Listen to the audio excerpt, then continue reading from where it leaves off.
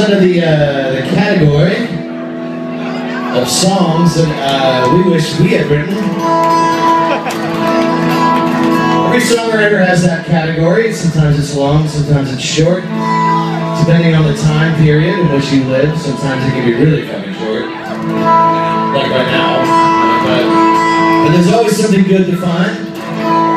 I always remember hearing this song coming out of my sister's room with a ton of pot smoke coming out from underneath the... No, dude, I was like 7. I wasn't smoking weed. That was 8. That was the next year.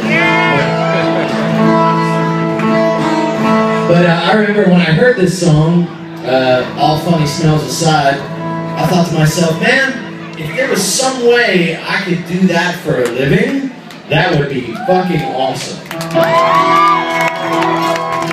And turns out, many, many years later, still happy and still doing it.